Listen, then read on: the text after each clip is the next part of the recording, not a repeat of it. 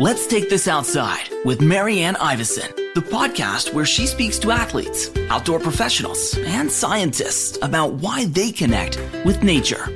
James Appleton is the host of the 46 of 46 podcast, an outdoor storytelling podcast based in the largest protected wilderness area in the continental U.S., the Adirondack Park. The podcast chronicles his days on the trails in the Adirondacks and beyond in a unique trip report style format that is equal parts entertainment, trail info, and stories. James is a New York State licensed guide for hiking and camping, and when not on the trails, he's working in the film and TV industry, lifting weights, or at home with his wife and 3 girls. Please welcome James Appleton. James Appleton, this is a long time coming. Welcome to Let's Take This Outside. Yeah, thanks for having me. I appreciate it. It's been great chatting with you over the years on social media, and it's great to, I remember when you started the podcast, and now here I am, so it's awesome. I think we connected when I first kind of started my voiceover business, but I saw that you love the Adirondacks. We both work in media. You're kind of in the film TV industry, right, in the audio side. And you had your 46 of 46 podcast. I'm trying to be a 46er. I listened to your podcast. I'm like, damn, the audio is so good. And we connected, and then I learned, I'm like, oh, it's because you're a professional audio guy. So that's why it sounds so good. Well, I appreciate that. And people always compliment me on the audio quality. And I always like, that's what I get excited about when it's like, oh, I'm glad you noticed that, you know, I'm recording all of my podcasts on like film audio equipment because that's just what I have. Yeah. You know, I record most of them in a car, which is basically like a little makeshift sound booth. So when people actually notice, they say like, oh, the quality of your audio is fairly good. I say, thank you so much. You know, I'm like sweating bullets in my side of my car recording podcasts because it's a better sound booth. So it makes the work worth it at that point. Don't correct me if I'm wrong, but I remember listening in the like ambient sound of nature too. Like you'd pick up audio when you were hiking and stuff. So, you know, if you've never listened to my podcast, it's basically like, I mean, it's evolved to a lot of different types of episodes now. But when it first started, it was kind of like trail documentaries, like mini trail documentaries. And I would add audio from the trail that I recorded out on the trail. Then I add sounds. And I basically want to paint a picture so like you feel like you're on the trail instead of sitting in your car, commuting to work, wanting to kill yourself. At least you listen to the podcast and you can, you know, feel like you're in the woods on the trail, summiting a mountain. Oh, there's a squirrel. Oh, there's a bird. You know, like that's kind of the experience that I try to create. Well, I'm excited to introduce my listeners to your podcast because I think there's a lot of overlap in terms of how people enjoy nature. So first of all, like I want to talk about the podcast and the 46ers, but where did your love of nature and hiking begin? Like, did you grow up in Lake Placid? Yeah, so I grew up in Lake Placid, but my actual outdoors, we'll call it outdoors career for lack of a better word, but my actual like taking advantage of the outdoors is what we'll define outdoors career as. As a kid, when you grow up here in this like kind of world, small town, right? Like what does any kid who grows up in a small town want to do? They can't wait to get out, right? Like the world is so much better elsewhere. Yes, growing up here, like the activities you do typically involve the woods or they involve lakes or they involve rivers. So like you always are doing those things because that's just like culture. But I never actually cared. You know what I'm saying? Like you see all these mountains all around town, anywhere you go. Like you look outside the window of my high school, and I don't think there could possibly be a better view in any high school in any town in the United States. Like you have the entire high peaks, like looking like they're 10 feet away from the high school. It's crazy. Wait, is it the high school right by the oval track? Yeah. That's the only high school, but yeah, that's the high school. To describe it, I'm sorry, just going to say this to describe it. It's this high school right in the middle of town, but it's like one of the most like you literally what you just said. It's one of the most picturesque. I'm like, I'm so jealous that people actually get to go to high school here. Well, that's the thing. It's like I've had so many people be like, "Did you go to that school?" And my answer is like, "It's the only high school in town. Like that's just like the public school. Of course, that's where I went." But when you don't know when you don't know, it's this like grand, epic looking building in school with like the high peaks, like painted picture perfect directly next to them. But as a kid in school, you don't care. You just like, this is school. School sucks. I can't wait to leave. So I left like everybody did, went to college, did the whole thing. And then I was touring in a band for most of my 20s. And every time we would get out west, like Colorado or the Northwest, California, I'd be looking around like, man, this is it. look at all these mountains and the outdoors. And it's just like, oh, the reason you like that is because like it reminds you of home. But for some reason, these mountains count, but like where you grew up is meaningless. And it was just like, it was like a light bulb went off in my head. It's like, oh, maybe where I lived wasn't so bad. And then long story short, my wife and I eventually moved back up to this area to purchase a home. And, you know, she wanted to be much closer to family. So we came back, and a couple years after coming back, I just basically started hiking because I was in much better shape physically at that point. And all of a sudden I hiked up a mountain and I made it to the top without wanting to kill myself. Whereas growing up, every single time I ever went hiking, which is like pretty regularly when you live here, like you'll go up a mountain once or twice a year for this reason or that reason. Even on school field trips, we did a hike up Pitch Off Mountain. So like you get used to it. Okay. Yeah. I can't believe people do this, A, for fun, and B, like they'll do multiple mountains in a day. That's just wild. But it's because I was always way too out of shape for the activity. So all of a sudden when I went hiking and I made it to the top of a mountain, which was a medium-sized mountain, a mountain called Ampersand Mountain, I couldn't believe it was like I made it. I was like, that's it. And that was like an unlocking where all of a sudden I'm in better shape physically and I can actually enjoy the outdoors now. And that was just like, that was the door opening. And it took off from there. I quickly finished the little hiking challenge called the Saranac Lake 6, which that mountain was a part of. And then I started the high peaks. And now it has completely transformed literally every day of my life because I have the podcast, which like created a business, which now I write books about these mountains. And it's just like, it's pretty wild how it snowballed. And it was all because all of a sudden, like I could go in the outdoors and enjoy climbing a mountain without wanting to die. And that was just like, that was the catalyst. And then that snowballs into now you go paddling and you go camping and you just really take advantage of everything there is. Because where I live in the Adirondacks, I mean, you're in the middle of wilderness. So there's just everything you could ever think of is, a mile away from my house. I want to describe, first of all, if people always ask me, even from Ottawa, they're like, what is this Adirondacks? Like, what is this like magical place that you go to?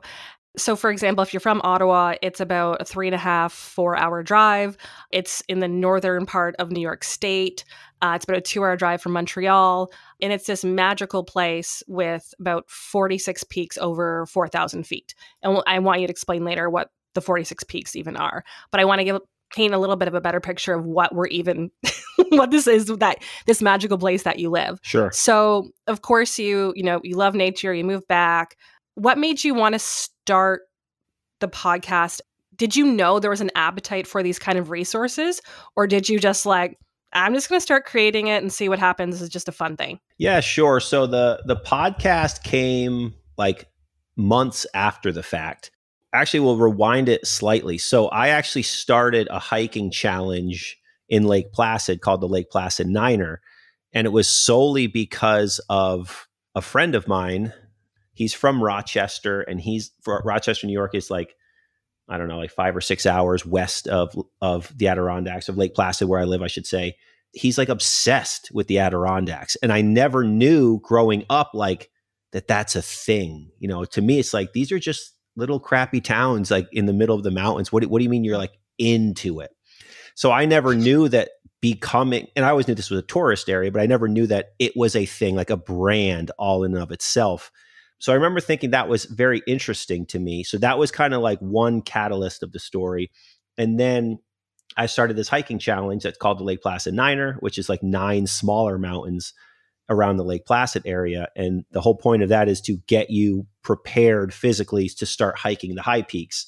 So I had created this challenge because I'm the type of person, I have a podcast where I like to create things. I'm very into creating things, like any creative person is. So I made this challenge, launched it out into the world. It has been a huge hit. It still exists to this very day. In fact, I have to go open the P.O. box and get some envelopes literally this afternoon to start sending more patches out. It's this awesome little hiking challenge that helps people get in shape for the mountains, smaller mountains around this area, so they can go into the high peaks. So I climbed the high peaks in one summer after launching this challenge.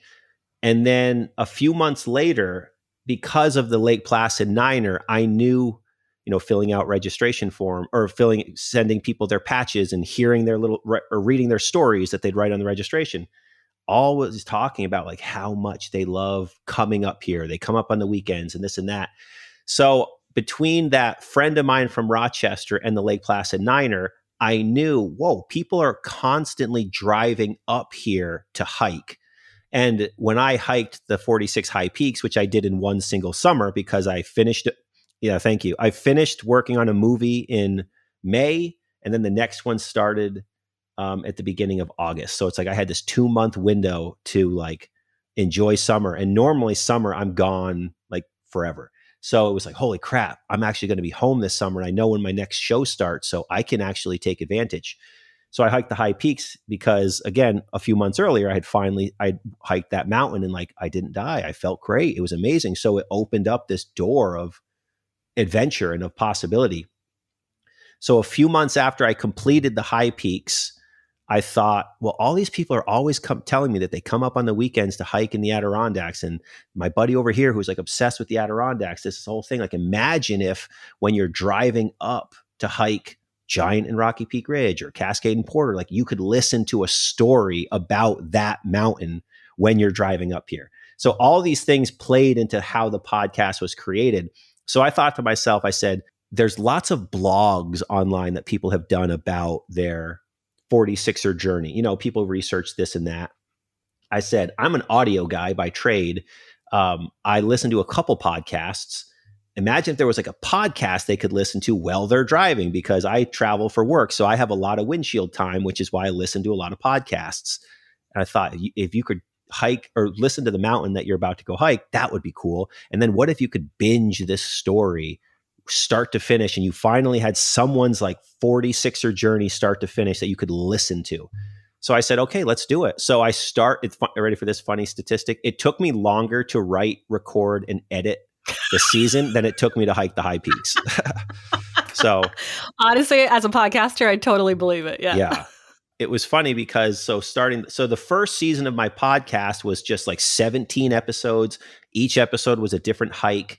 I wrote them, I recorded them, I edited them, and then I released them all at once, just boom, Netflix style. And I went on this one Facebook group that said, hey, I just started a podcast. It's here's a 46er journey, start to finish, enjoy. And I never had any desire to like do episodes after that. It was like I did a documentary film, but instead of a film, it was a podcast form. Like it wasn't like starting a podcast.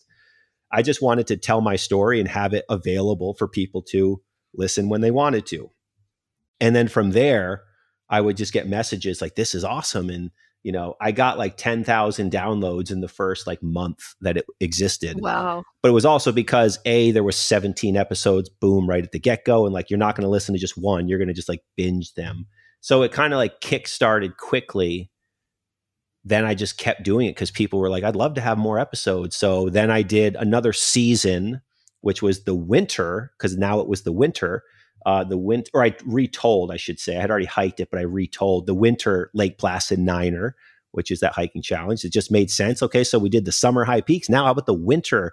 And now that it created like, now I have sounds of snowshoes out there and crunching through snow. And it was like a new experience. And then from there, I just like kept doing it. Because I'm always out hiking. So I just kept doing it. Over the years, it has evolved. And I know it's a long-winded answer, but I'm a podcaster, right? It evolved to having guests on like we're talking right now, and it evolved to writing like these little campfire story episodes that have now turned into a book, and all these different things. Just like it's just evolved very organically, and it's found its very diehard niche. And my whole show, I make it a very, very big point that the star of the show is the Adirondack Park. Like if I do an episode with a guest, I tell them flat out, like, you're not the star of the show. I'm definitely not the star of the show. The point of us is to make the park the star. Like we're here to highlight what it does. We just have this like privilege to get to experience it.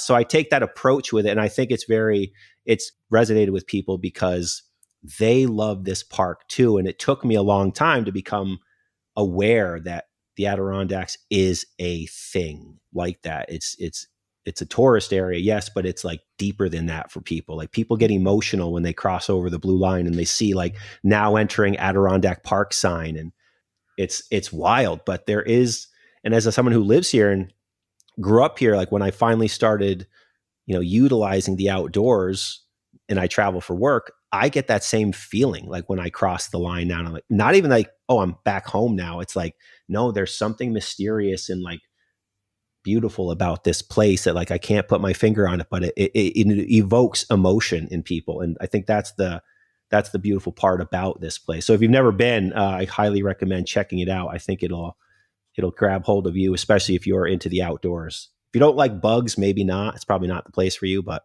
if you don't mind them, it's the place.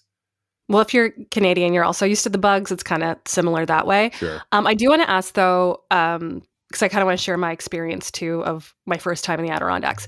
But how many Canadians do you? Because every time I go, like half the parking lot is Quebec or Ontario plates. Like you must run into, like a lot of your listeners must be Canadian, I would think. Yeah, no, definitely. And like the Lake Placid Niner, probably like 15-20% of finishers are Canadian.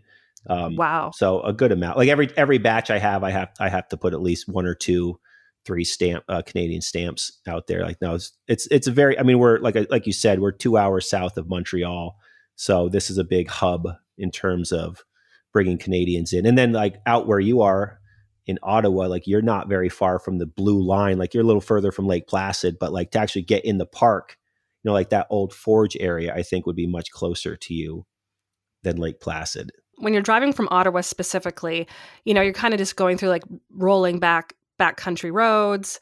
And then you get to a point and you just know, A, there's a smell, and B, you can tell by the trees. Sure. There's like this certain part of the road because you're coming from west, you're going east. And you're driving into the park, the trees get higher, they're pine, they're skinnier trees, and then you can smell the pine as you're coming in. That's how I know I'm there. And then you start to see the rolling hills become rolling mountains, right?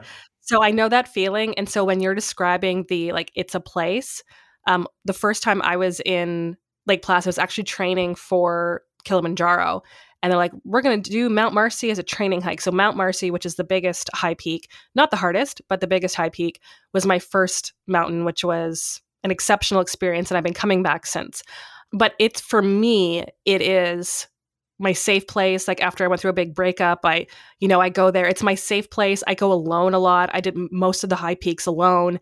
It is like my safe place. It makes me emotional. It feels like home away from home because I've been there so many times. And at this point, I'm only halfway done the 46ers, but I usually just go now. Like I'm going for a cycling trip next time I go. Half the time I go now, it's not even to do a 46er. It's just to go, enjoy, see what the weather's like, hike, maybe cycle. Like honestly, now I just go for enjoyment and I know I'll get the 46 done at some point. Sure. You're just kind of immersing yourself in the park. And like, that's exactly what people say. Like it feels like they're home away from home. It just feels like this other area that they can't really like describe. And very much that whole, if you know, it's very much kind of that sort of mentality because it's hard to articulate the emotions that it does bring out of people. And I think part of that is, yes, the fresh mountain air, the views, the fact that it is somewhat secretive, like people don't know about it, but yet it's the biggest protected wilderness in the United States. It's bigger than every national park. It's just like, it's this huge part of New York State that no one thinks about.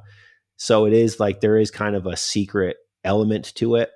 Even, people in the Northeast don't know about it. If you know, and you're kind of obsessed with it. And I think that's part of why so many people take this like ownership of it. And I love that when people say like it's a home away from home for them, because they take that ownership of it. And to me, that's, okay, we have more advocates for the protection of this place that we all love. And I just happen to be able to call it home. And again, like, it feels like a different place than when I grew up. Like it's a totally different place to me now, despite having grown up in this town. It doesn't feel the same because an entire, just world of adventure was unlocked for me by, being able to actually experience it now and experience it without feeling like death, if that makes sense. I completely get it. I can always tell how in shape I am when I go to hike in the Adirondacks. So here's the thing. People are like, oh, it's only like 4,000 feet. Mm-hmm. And people are like from out west who are like, oh, they're not even real mountains, blah, blah, blah. These mountains, and I want you to explain this, sorry, but explain what the 46 high peaks are and why they are so challenging, because I would say that they are harder than hiking Mount Kilimanjaro. They are very challenging. Am I wrong? No, they are. So it's funny. There's like plenty of memes out there on the internet about Western hikers, and it's kind of like an inside joke. There's a whole account for it, right? There's a whole there's like a joke about the like Western hikers that come to the Northeast, and it's just the Northeast in general because New Hampshire is kind of the same thing. But the 46 high peaks are 46 mountains in the Adirondack Park that are over 4,000 feet. A couple of them are just under, but that's a whole other story. But for lack of to keep it short, the mountains over 4,000 feet elevation. Now with that though, some of the mountains you're climbing over 3,000 feet of elevation just to get to the summit.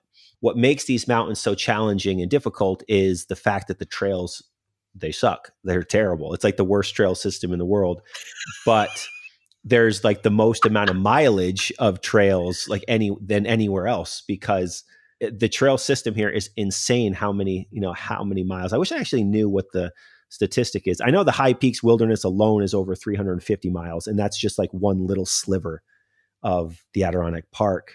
What makes them so challenging is when they cut these trails, like most of them like 100 years ago at this point, they just needed a quick trip up the mountain. So they just go straight up the mountain. They just go like switchbacks aren't a thing. You just go up. So that's what gets you in really good shape. And that's why hikers here have a chip on their shoulder, because they know I'm in really good shape because I can get to the top of this mountain. And then they go hike somewhere where, you go out west where there's all these switchbacks and these like nice, gentle, lovely trails that take you all the way up the 14ers. And it's like, cool.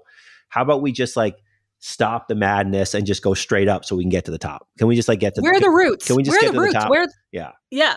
Where are the rocks? Where are the roots? Where is it? Like, where's the scrambling? Where's the scrambling? So that's really what I know. I love the passion, but that is really what it comes down to. And that's why, for me, I train people to get into shape for hiking, and I take such a strength training element to it, because the kind of common thought is like, oh, just go run. You'll be in good shape for hiking. And I just like scratch my head at that. I say, no, that's not. Maybe if you're like walking your dog on a trail in the woods, but like here, you need some athleticism and some actual strength, because the trails go straight up the mountain. You're going to constantly be climbing over boulders and climbing up ledges and, grabbing onto roots and pulling yourself up by roots that are just like sticking out. And if the root breaks, like you're in trouble. So it's just a different sort of animal, and climbing the mountains here does require an athleticism for the reason of the trail goes straight up the mountain. It's not like a trail that, switchbacks its way up the mountain and you can just like gently climb it. No, you're going to be huffing and puffing and huffing and puffing in an enormous way.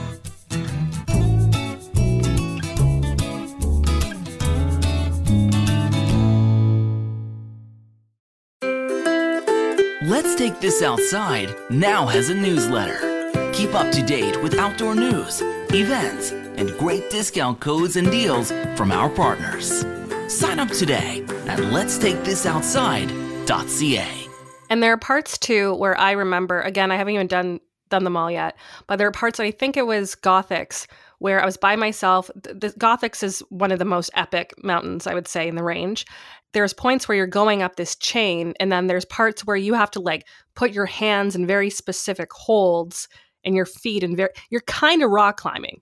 You're rock climbing a little bit. You're like, if I fall, I'm going to die. Like, if I fall at this point, I'm by myself. No one's going to know. But that's also why it's exhilarating, to be honest. Yeah. Because there's moments where you're, right? Like there's that scared element. And the thing is, like, we're not trying to scare people away from the 46ers. We're just being like, this is the reality of what that's just what it is. And again, like, I don't ever recommend someone just immediately go right to climbing high peaks. Like go start climbing some smaller mountains in the Adirondacks first, like the Lake Placid Niner is just an example. Like you get an idea as to what hiking is like in the Adirondacks and what the trails are like, what the woods are like, how it kind of feels.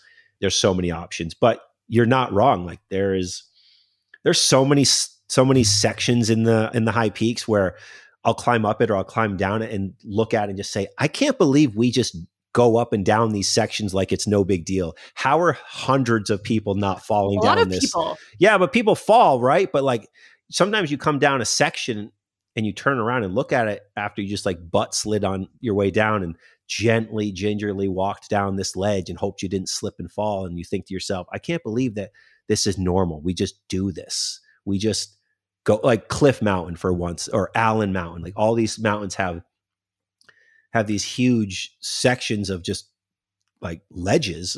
And it's so normal though for a high peaks hiker.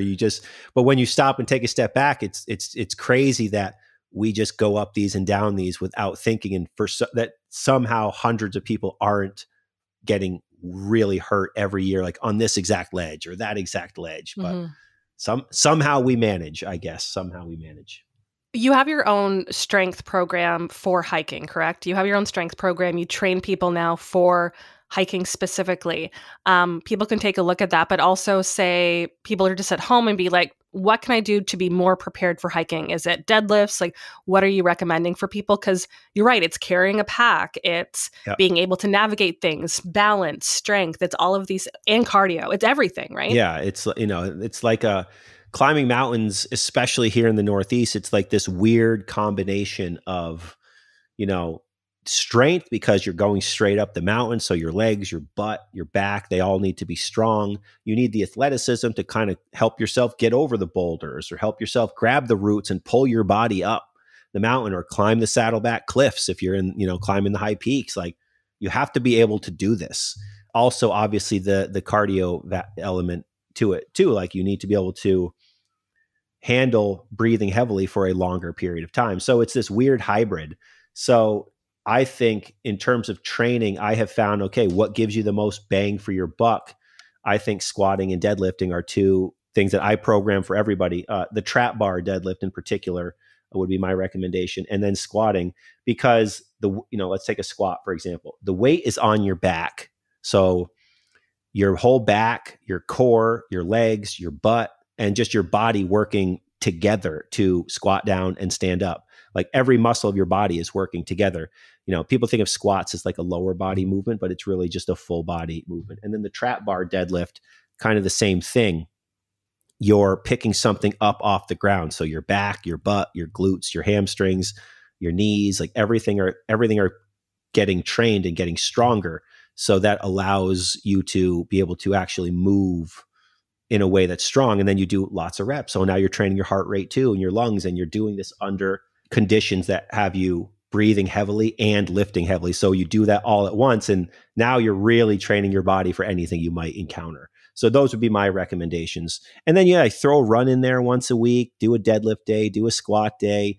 And I also like to tell people to do a day where you're kind of doing like a body weight circuit. And the reason for that is people think of body weight training as like easy or like introduction, when it's not really the case. Like it forces you to build the athleticism to be able to move your body accordingly, to move like an athlete, which is kind of what you're going to need. So if you train all of those things, you train for strength, you train your cardio, and you train your like kind of athleticism, you'll be set. And I think that's really what makes the difference and what helps people get in shape for this very specific activity of hiking, because it is this hybrid of strength and high intensity interval training, because sometimes you're going in a steep sections and then it flattens out, then it's steep, then it flattens out, and then just general conditioning. Because, whether you're walking 16, 17 miles on the road or you're walking into the mountains, it's still 16 or 17 miles and you're wearing a backpack. So you need to train that too. So it just requires, I shouldn't say it doesn't require, anybody can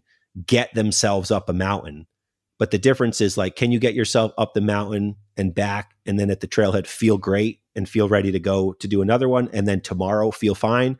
Or do you get yourself up to the mountain, to summit, feel like death, get back to the trailhead, swear you'll never hike again, and then you're broken for the following week? Like, that's why I say there's a difference between how your preparation will have you prepared or not. Anyone can stumble their way up the mountain, but you could do it a lot more gracefully and with a lot more strength and fun too. And that's, for me, like, that's what changed it, when I could suddenly get to the top of the mountain and back without, feeling like my life was over. That's the thing, is you get to the top of the mountain, it's getting down is just as hard sometimes.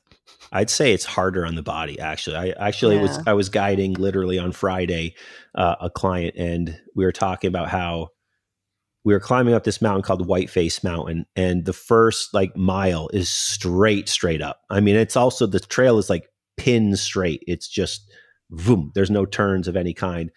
And I was telling him, like, I'll go up this all day long. It's coming down that is like physically painful, because coming down hits the knees differently and it just hurts more. Whereas going up is, in my opinion, going up's harder on the lungs, coming down is harder on the body.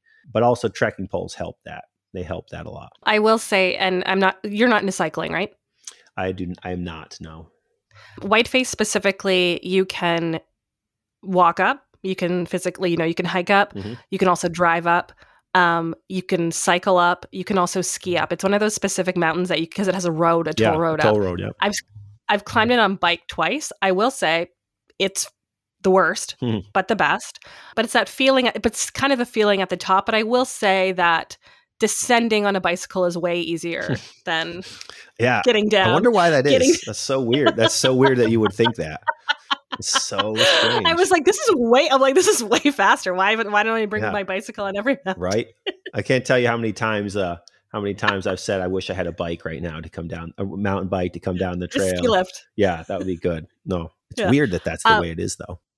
Have to ask, and you might fight me on this, but what is your favorite and least favorite 46er? My least favorite is Cliff Mountain. Oh, what? That was fast. Okay. Yeah, I have like a war with Cliff Mountain. It's just like the muddiest mud fest pit of all time. And also, the very first time I hiked it was just like a really terrible experience. And then I went back and I still like hold a grudge against it. So that's why Cliff is my least favorite.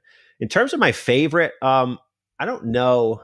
I feel like there's different elements I would choose. Like, I like Cascade, for example, because it's super quick. Like, I can get from the car to the summit in like 1 hour, just like running up the mountain. So that's an element I like because it doesn't involve all day. But in terms of like summit views, I would say like Algonquin would be probably my favorite in terms of the summit, or Rocky Peak Ridge. Both of those are a lot harder to get to. And actually the climb up Algonquin, I don't really like it. I like it. It's in the winter, I like it better. The summer, it's like all these boulders, whereas in the winter, that's like smoothed out with snow.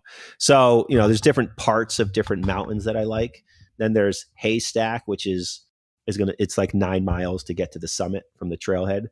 So when I'm on Haystack, there's like it's one of my favorites because it's like a sense of accomplishment, because you are really far out here. It's a long way to get to this summit. So like there's that kind of mysterious quality to it because you're so far from civilization. So there's different elements I like about different ones, but those are some that are great. And Big Slide is also one that it doesn't require the whole day, which I like. I'm very much like, I kind of tap out in that 4-hour range. So I like a hike that's like 4 hours, where most of the high peaks are way longer than that, which is why I tend to climb the shorter mountains more often, because I can just zip up, zip down, and continue on with my day. And they don't require nearly as much planning and prep. But mountains like Big Slide and Cascade, I probably go up the most because they don't require as much time and prep. But if I'm guiding, that's a different story. Or if I'm just like, I also make sure every year I'm always doing at least a few like big hikes, just to make sure I still got it right. So like I have a list of like hikes and where I've done like when I've done them. And here's the thing, the only ones I have left are the hard ones, the multi-hour ones that'll probably take me 12 to 15 hours to do. Like I don't even know how to pronounce half of them. Panther, Santanoni, yep. Santanoni and Cuxicraga. And Allen. And So there's all I have left. This is very inside, but all I have left is these ones that are going to take me literally all day. I might have to camp. Yep. So I think that's what's holding me back at this point, is because I haven't done a lot of bigger hiking in a couple of years. So I'm like, okay, gotta get back to that shape because I know it's gonna be painful. It's gonna Yeah, I'll tell you though, I say this on my podcast a lot. I'll take someone like you any day of the week over someone who's in really good shape but has never climbed a mountain. Like I'd rather you, who might even be in not prime mountain shape or even a little out of shape, but you've done this before, like you've been up the mountains before, over someone who's like a marathon runner who is in great shape, but has no idea about what mountain terrain is like, what it's like out there. I've had so many people message me saying that like they run marathons and then they just got their ass handed to them by the mountains, when they're out here. So, and then I've had my sister-in-law, for example, who's a 46er, and her husband, who is my buddy Josh, you'll hear his name on my podcast a lot. They did 3 mountains like 2 summers ago, and she like is she was not in great shape at all, but she'd been there before. Like she had done it, so she knew what to expect. She knew how to pace her body. She knew how it hits her body, what it's like climbing a mountain. And she it was hard, and she was sore, but they did it. Like they did exactly what they planned. It was no big deal. So that's why I say I think the experience actually does trump the fitness level a little bit when it comes to this sport quote unquote in particular.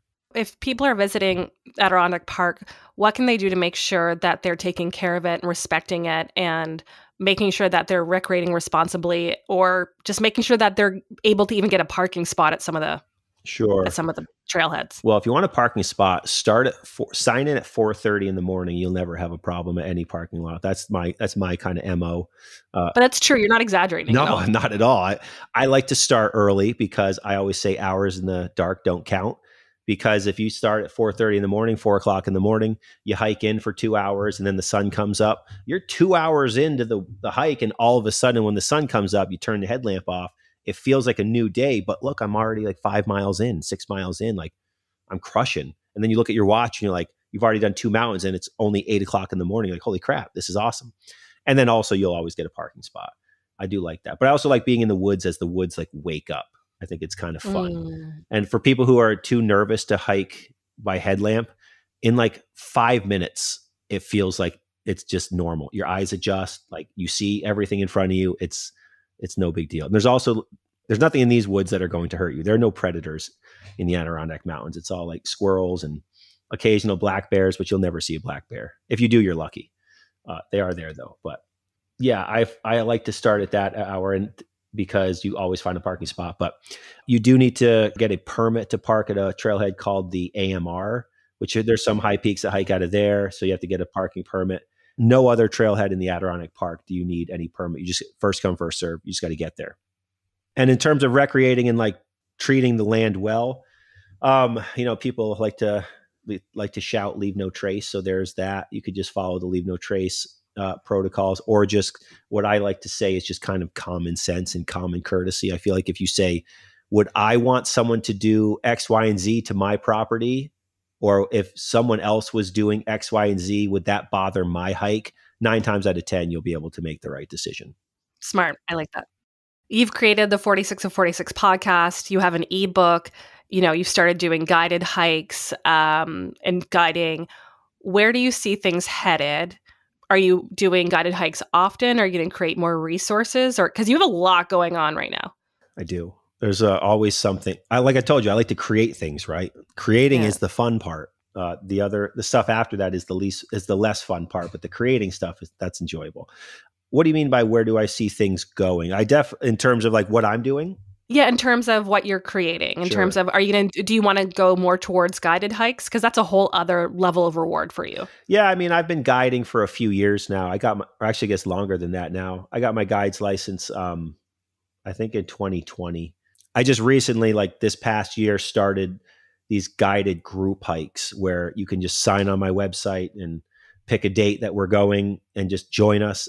It's just an easier way to create a trip, bring people together, as opposed to the one-on-one, hey, are you available to hike with me up X mountain X day? I prefer this sort of method. It's kind of fun. And the people who come on the guided trips too, it's like, Some of them are kind of nervous to go up certain mountains. Some of them are just sick of hiking solo and they don't mind spending some money to like hike with a group. Like you get all sorts of different people, and like every time they're fun because you see the good qualities in humans. So like, for example, I've done, we did a guided trip in the winter. There was 5 people plus me. 2 of them were already Adirondack 46ers. One was a 2-time 46er. And one is almost a 46er, but they just wanted to like go with a group of people, right? They're tired of hiking by themselves. They're like, oh, this will be fun. Let's do this. And then like there's someone who was hiking his very first high peak. Literally none of them had any problem like slowing things down so that we're all sticking together. And like it was just like you see people rise to the occasion in a good way. And then on the flip side, you see people kind of push themselves a little bit more. And then they get to the summit and they feel so accomplished because they were able to do something that if they were by themselves, they would have turned around. Like they wouldn't have persevered. Yeah. So you see kind of both ends of those spectrums, and it's pretty exciting and pretty fun. But yeah, I like to do the guiding when it makes sense for my schedule. Writing books, I have the ebook. I have another book called Adirondack Campfire Stories, which is an actual book. That's just like a fun kind of campfire stories, spooky book. It's actually great for the fall. Now we're into like Halloween season, so now is a good time to read those fun stories. But yeah, it's just the guiding is fun because you see all sorts of different people all coming together for the same exact goal, which is to get up X mountain or to be with other people who like to explore the mountain. So you get very like-minded people in that regard. James, thank you so much for creating the resources that you have and making hiking more accessible for people who are like, I don't know where to start. Yeah, I mean, I have found that, and it's happened very organically, my brand in a sense with like the Lake Placid Niner, which is a hiking challenge with smaller mountains designed to get you in better shape so you can go hike a mountain, or better prepared, because it's like smaller mountains, slightly bigger mountains, slightly bigger mountains, slightly bigger. And it's just like you linearly work your way up. And then the podcast, like here's information to help you have a better adventure in the Adirondacks. And then the ebook, everyone asks me the same questions every week. So I wrote a book answering all of these questions. So here's the question. You're probably going to shoot me a message. Pick up the ebook. It has the information you want. And now helping people train physically to get in shape, because as I told you before we started talking, like strength training is actually a bigger part of my life than even hiking. I'd say like strength training 60%, hiking like 40%, so slightly bigger, but it is slightly bigger in my life too. So it's like, I can actually now help. I can also help you get in physical shape so you can enjoy the mountains. Like everything is so that you can have a successful adventure here in the mountains in the Adirondacks or wherever you want. Because if you're Adirondack ready, then you're ready for anywhere else. I wouldn't say I feel a calling. I would say this life chose me. I always joke with my wife too that I joke with her because I'm like a very business-minded person, but I say my big heart is my biggest flaw, because I'm just like, I just give everything away. Oh, it's fine. You need it. Can this help you? Oh, fine. Just take it. I'll pay for it. Just take it. Like I'm very much that kind of mentality.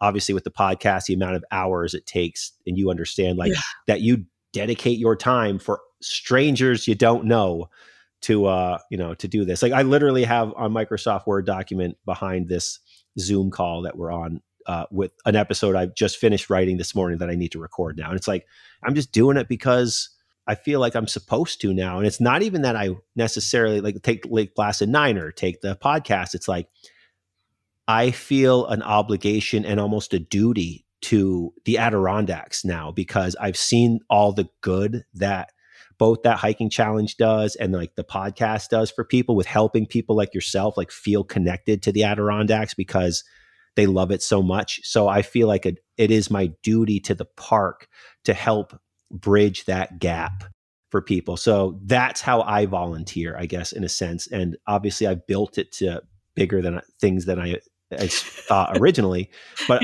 kind of out of necessity, because it does get so much time put into it. But I just feel like if I can help you do X, Y, and Z, then, as a human, I should help you do X, Y, and Z. And we should all kind of take that mentality, because everyone has something they can teach you. And I guess for me, I can help you explore these mountains. And so that's where I live, I guess.